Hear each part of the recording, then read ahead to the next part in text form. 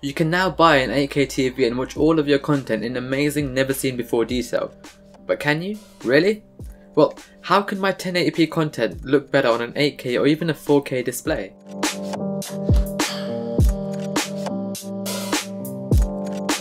Hey guys, it's Subsy here, and what exactly does it mean to upscale content? Well, upscaling is the process of converting a video input stream to match the display's native resolution.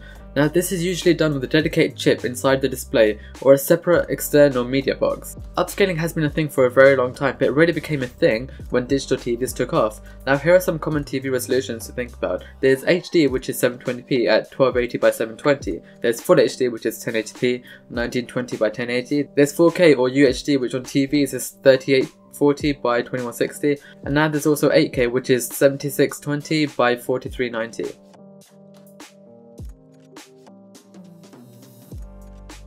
Now let's get into resizing and scaling an image. Now we're going to start with just a single image. If we take a simple 500 pixel by 500 pixel image and we want to fit it to a canvas of 1000 pixels by 1000 pixels, we will need to scale the image up. Now without any dedicated processing done to the image, it will just resize the image to fit a larger canvas to provide a larger pixelated image.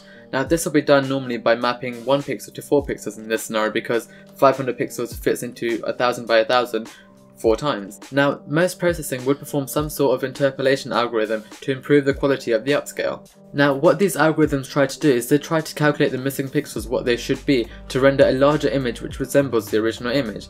Now, the algorithms themselves, they vary quite widely and they produce very different results depending on what techniques they use. Now, some introduce blocking or pixelation into the image, giving a very jagged look to the edges of the objects inside the image. Now, some try to reduce these jagged edges by providing a soft filter effect. Now, these images can seem blurry and have reduced sharpness, and others will try to over sharpen, and these may produce halo artifacts around the edges of objects. Now, smarter algorithms have been introduced which attempt to find a good balance between a pixelated image, a blurry image, and an over-sharpened image with halo artifacts.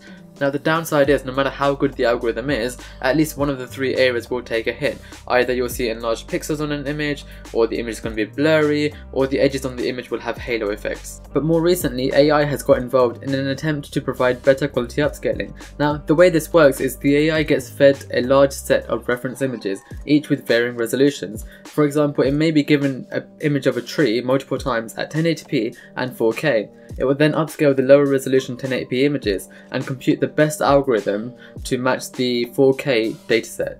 It will then upscale the lower resolution images of 1080p and compute the best algorithms to match the 4K content that it was given. Now, doing this with a large dataset of potentially hundreds of thousands of images, it quickly learns which algorithms work best in which scenarios.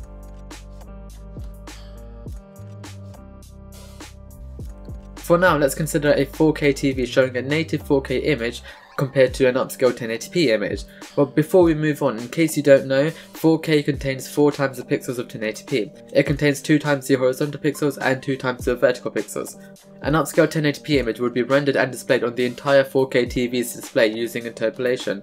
Now, depending on the TV, this may be a direct scale, or it could be a detailed upscale using the aforementioned AI technology. Over the years, this has improved dramatically, but it still isn't perfect. Now, on the other hand, we have native 4K content, and this is produced by a 4K compatible camera, and the TV itself receives it as a 4K input stream. Now, this is displayed with a pixel ratio of 1:1 on the 4K TV, and because there's no computation required to fit the content to the display, the image is naturally sharp and detailed.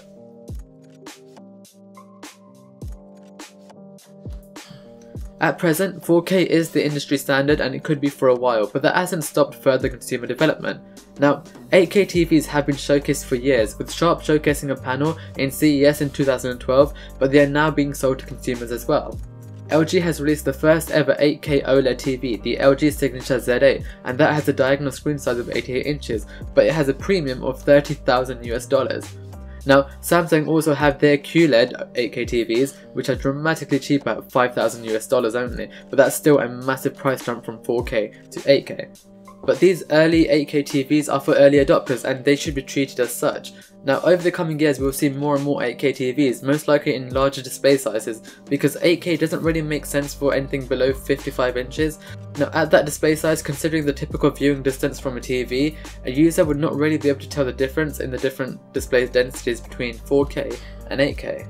Now, another major reason why 8K TVs should not be at the top of your shopping list is because there's not really a lot of 8K content out there. Netflix has no immediate plans to support 8K, and most other streaming services don't either yet. Now, YouTube is one of the select few that currently do, and even on there, the 8K content is primarily limited to short showcase videos just for feature videos and to showcase what 8K can do. Now, having said that, the 2020 Tokyo Olympics are to be shot in 8K and likely to be streamed on some services in full 8K resolution. But then again, this is a special scenario and it will still not demonstrate the full use case of an 8K TV.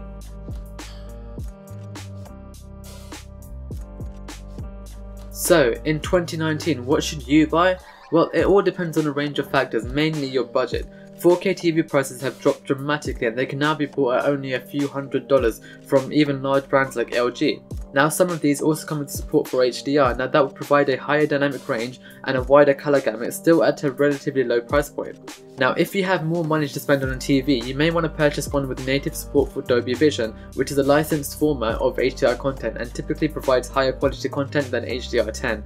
And you may want to look into different panel options too. Now, the best contrast, the deepest blacks and the popping colours, they're given by TVs with an OLED panel, and once you experience an OLED panel, you don't really want to go back to a non-OLED TV. But what do you guys think? Is there something else that should be considered when choosing the TV that's right for you? Or do you have an argument for why 8K should be considered at this time? Well, let me know in the comments below, but until next time, it's been Subsy here, ciao!